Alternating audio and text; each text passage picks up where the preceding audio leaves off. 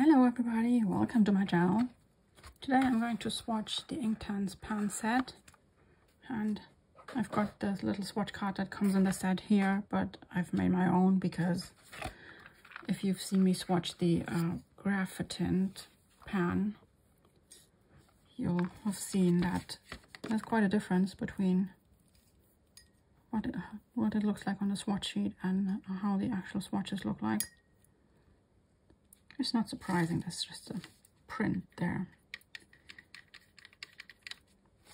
So first we have Sun Yellow. And oh, I need to remember that those are Inktense and that they're very, very, very pigmented and very strong. I think I grabbed up way too much paint here. Yep, that was way too much. But I mean, you can see how strong and pigmented and vibrant they are. I am really quite excited about those. But I would like to know from you if you are interested in these at all, seeing as they're not really watercolors.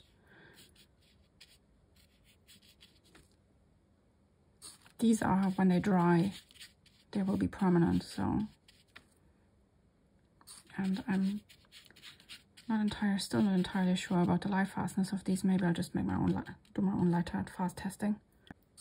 I think light fast testing is something I want to do more this year anyway. This was Mango, sorry, and this is Poppy Red, which is a good name. It's a really vibrant kind of fire engine red. Slightly cool leaning, I'd say, but only very slightly. And this is Dark Plum.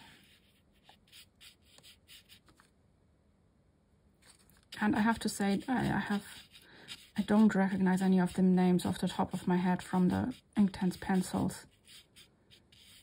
But I'll have to go through my collection and see if there are any pencils that are the same as these. So this is Mid Ultramarine, which is a bit harsh. Ultramarine's never mid.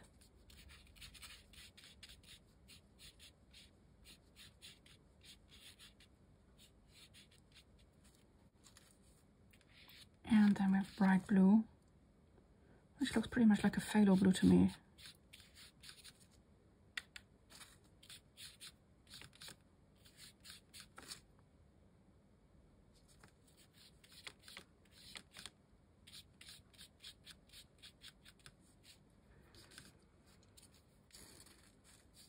Then this is Teal Green, which looks like a PG7. Phthalo green, to be honest.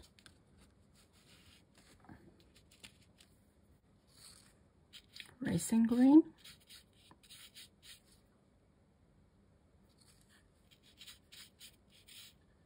Which is a lovely dark green. It's almost a bit like a perylene green.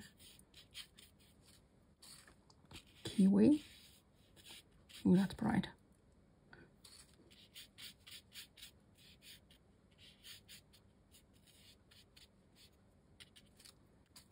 Burnt Yellow Ochre, which is a lovely color. I'm trying not to move the swatch card too much, but it's very difficult to hold it in place at the moment because I don't want to touch the swatches while they're wet.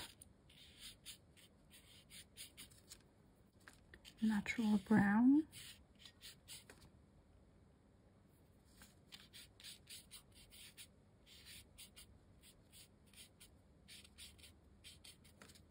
And Ink Black, that's actually one that I do recognize from the Inktense pencil range.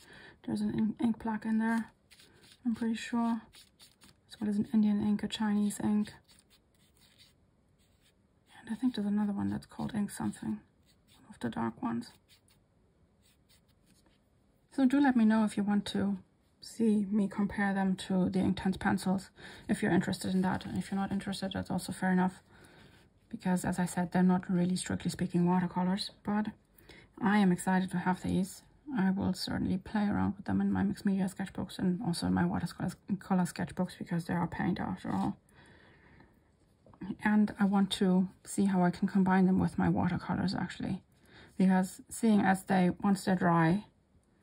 Hang on, is this dry yet? And not quite. So I'm not going to mess with it. once they're dry, they're not going to lift. So you can paint over them with other colors, and I'll see how that goes. So there we have them all swatched out. I think, well, there's no real pink in there. This red is fairly middle of the road. So I guess you can make it a bit more warm by using the mango or the sun yellow even. And you can make it a bit cooler by mixing it with the bright blue or the mid ultramarine, or even with the dark plum, I guess. But I mean, other than that, we've almost got a split primary here in the first row, because we have a cooler yellow and a warm yellow. It's almost an orange, in fairness, but we definitely have a warmer blue and a cool blue. But yeah, I am quite interested to see how these perform and how I can combine them with watercolors and anything else. So as I said, do let me know if you're interested in seeing more of those, or do let me know if you're not interested in them either as well, because I guess they're both valuable inputs. Thank you very much for joining me today. Please give the video a like and consider subscribing to my channel, and I will see you in the next one. Bye bye now. Bye.